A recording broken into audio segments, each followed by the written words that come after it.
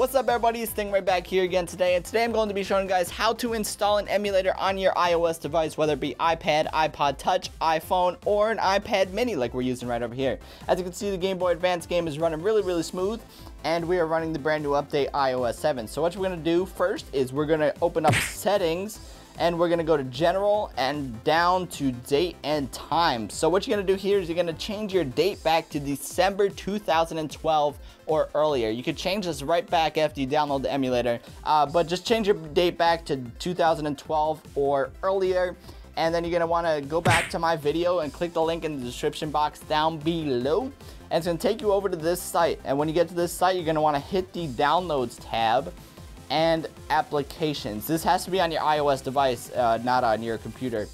So what you're doing here is you got your Game Boy Advance, you got your regular Game Boy, Nintendo DS, and a bunch of other things. You can only have one of these emulators at a time on your device. So whether it be like Nintendo DS or Game Boy Advance, if you want to download the Game Boy Advance one, you're gonna have to delete your Nintendo DS one, or it will overwrite it. But all your ROMs will remain right over there. So once you install this, it's gonna install as this icon over here, and I'll show you what it looks like when it starts up. I'll close this. You just hit that, hit the thing, and all your ROMs will appear once you download them. So how you get your ROMs on here?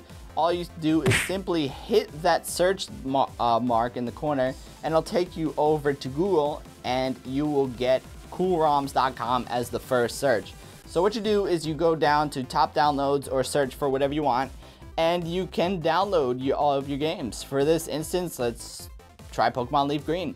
And with Pokemon Leaf Green, all you do is just scroll down and you have download now. And once you hit download now, it's going to ask you to download it in the emulator, and it will appear right over here. They're very small files, so it's not going to take up a lot of memory at all.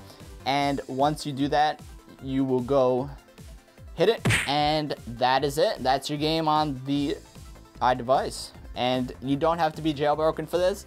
It's really simple, and I really love it because I love old games. If you haven't noticed already, you know, it's really cool to play all these Game Boy games, and they don't kill the battery that much because jailbroken devices really drain your battery. So this isn't jailbroken, so you're really preserving a lot of battery life as well.